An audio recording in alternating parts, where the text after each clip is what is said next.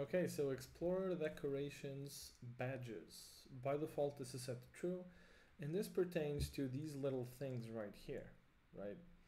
And what are badges? Badges are these little colors and letters and colored letters that pertain to the state of the project or the folder or the file.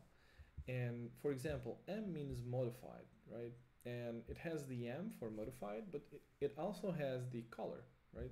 So if we expand the assets folder, we see that within this folder, really would change what was modified was the JS folder, and within that it was the main.js folder, right? File, right?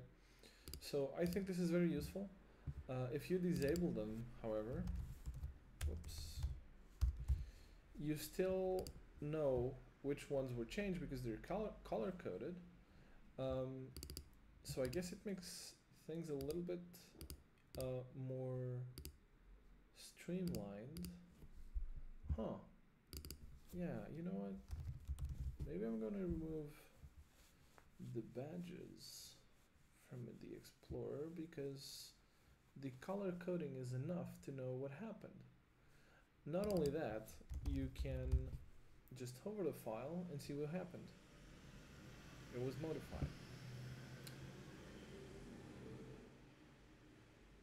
Yeah, you know what? I thought I was going to leave this one as true, but no, I'm going to leave this one as false.